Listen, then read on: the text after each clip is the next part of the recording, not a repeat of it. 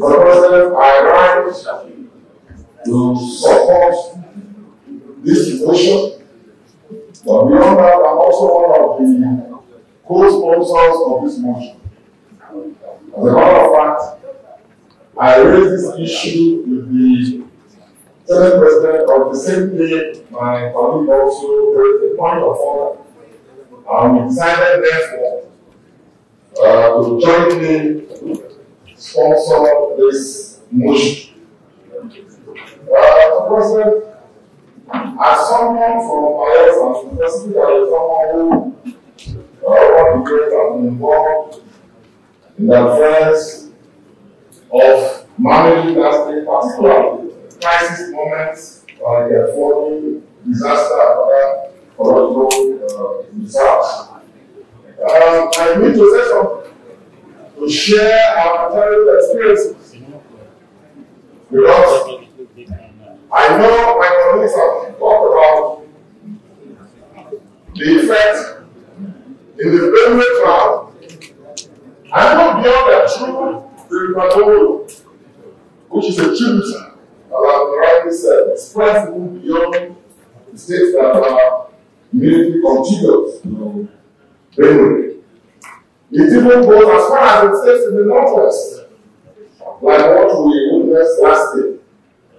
Jigawa was particularly affected this last year, and a number of other states.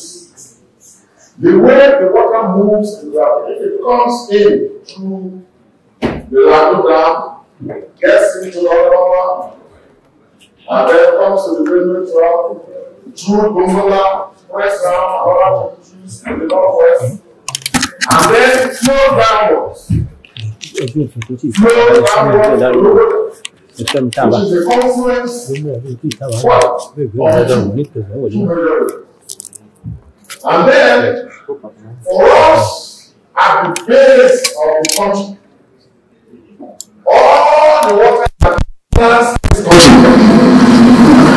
So what we are complaining about in the Adamo, or through the Gongola, or the one that spreads to the northwest, all of these waters passes through the state of Bayelsa. Because it is from there the water empties itself into the Atlantic Ocean. There's no other point. So the parts of river states that are contiguous to Bayelsa, and other wells and other my colleagues there, all flooded. The parts of Delta states contiguous, all flooded. Because when it gets to Bayelsa from Anambra, the whole of Anambra, that area, that is Demili axis and all the local governments in that place are completely submerged once there's major flooding. Then it enters Bayelsa and the entire state, the entirety of a state, I mean, we are not just talking of one local government or one senatorial district or one community.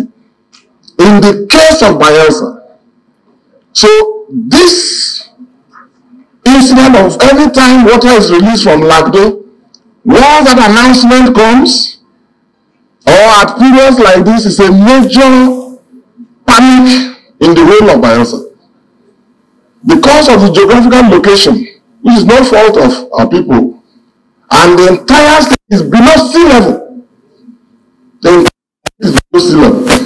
There is no part that is upland, no part that is riverine. The entire state is below sea level. So once it comes like this, all our communities, farmland, everywhere is flooded.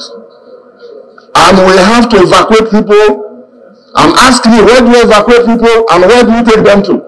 The whole state is flooded. So it's a major calamity. This was one of the terrible incidents that opened my eyes 2012, just when I had assumed my service as governor. And it has continued. Last year alone, the flooding, the damage that this flood caused in this country to our infrastructure alone was estimated by agencies of the World Bank, not even by us, I read the report because I've been following all these things on the environment. And it came to over $7.5 billion. $7.5 billion worth of damage. We are not talking of the loss of lives. So, Mr. President and my dear colleague, this is a very serious incident. To some states that are privileged to be upland by the virtue of their location in this country, it may be like a one-in-a-off situation. But for us, it's something we live with on an annual basis. Thank you.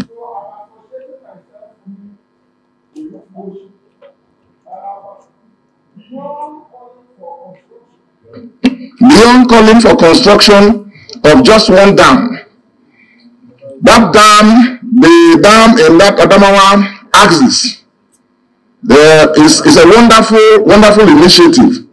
But I think that this motion, we shouldn't be talking specifically about one dam. There is need for the major tributaries through which water empties into the Atlantic Ocean to be continually dredged. Like the river, when you get to Onitsha now, you get to Bayelsa, you meet River Focados, and then the River Non. There was an attempt during the Yar'Adua administration to do some dredging. But that has to be a continuous annual exercise to clear the debris. Because those waters are always, the basin is always, they leave a lot of deposit when this flood goes. So it's filtering, what? Filtering, yeah, desilting. So we need to do a lot of that. So my suggestion, Mr. President and my dear colleagues, because of the seriousness of this motion, and the fact that it involves a lot of agencies and ministries of government. For example, the Ministry of Water Resources must be at the fore. If you are talking of dam construction and so on, I will suggest that we should set up another commission. So this is a 1 minute remaining. 1 minute is to suggest that we set up a joint committee of water resources, works, agri, special duties, environment and ecology, and then foreign affairs. Therefore, we will continue prayers. Not for us to be prescriptive. Not at this point. Let them meet together and say, where and which dams can we take? What is the result of the scientific study that they have, which we now don't have? So let us get all the experts together and then interact, and then we will now begin to do something. Thank you very much. We don't have much